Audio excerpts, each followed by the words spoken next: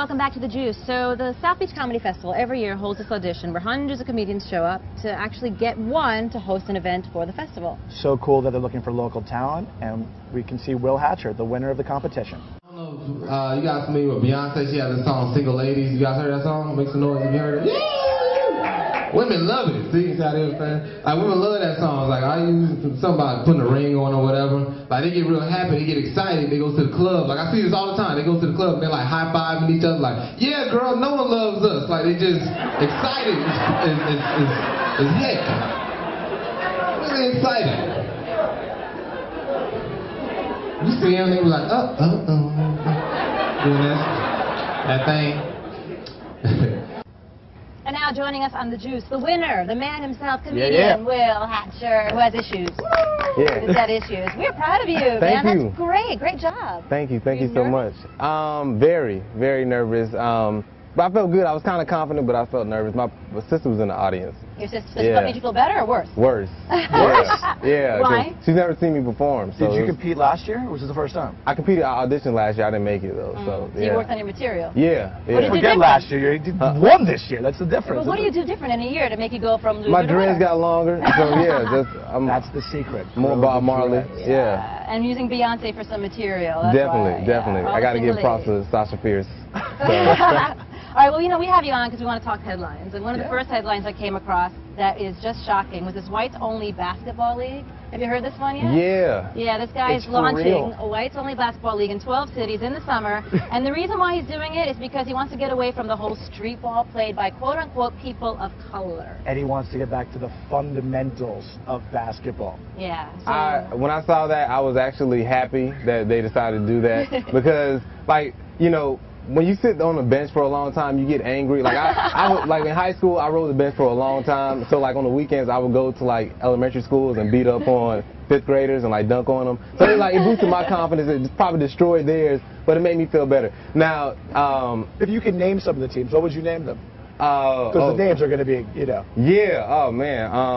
you put them on the spot. The Milwaukee Snowflakes. Snowflakes would be good. That's a good one. That's a good Crackers? one. The Caspers. Yeah. That's, you know, you got to do something along those lines. Those are good. It's going to be really boring though. The league is going to be extremely boring. Like when, because you want to see like players dunk from the free throw line. But it'll be a big deal when somebody's actually dunking.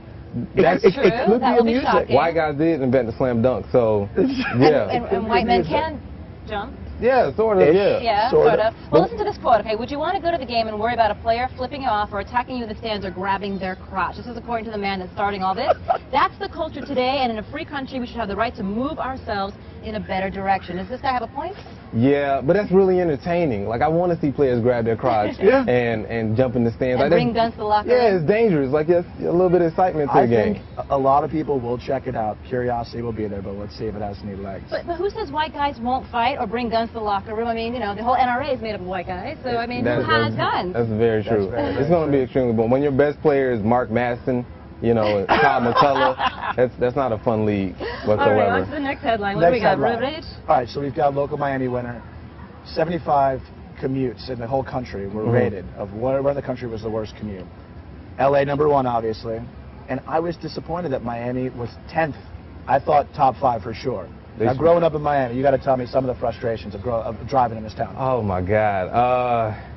It's horrible. One, I am also very disappointed. As Miami drivers, we need to do something about that. Like next year, we need to be #1. I don't know what we need to cause more accidents. Yeah, something. But the worst experience I ever had was I was driving and it was pouring down raining, and I was trying to get in front of this lady, and she made a point to honk her horn, drive in front of me, and she did like the Kembe Mutombo finger. No, out to my house. Yeah, so I've been cussed out. I've had this guy like throw ninja stars, like Ninja stars. Yeah, I don't know where he got them. That's amazing. Yeah, ninja stars at my car.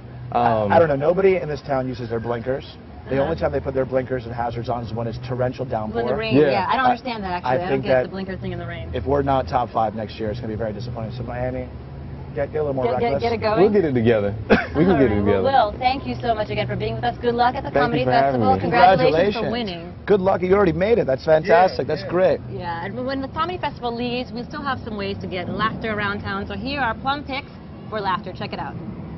When most people think of South Beach, visions of sexy nightclubs and trendy bars come to mind, but there are plenty of other ways to enjoy your evenings in Miami, including places to tickle your funny bone. Our Plum Pick, the best laugh in Miami. Our first Plum Pick is the longest-running comedy interactive theater show in the country. This is Tony and Tina's wedding. The audience members are actually part of the wedding, so it's completely interactive, bound to get lots of laughs. Every show is different because depending on who's there, it's going to change the show.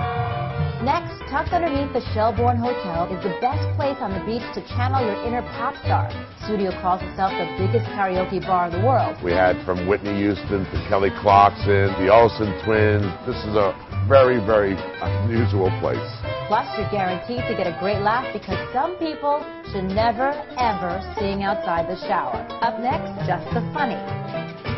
We take what the audience gives us and we actually use it. We take those suggestions, whatever they give us, and we turn it around into really awesome scenes or characters, and we just make them come to life. What have you brought to the kingdom of me?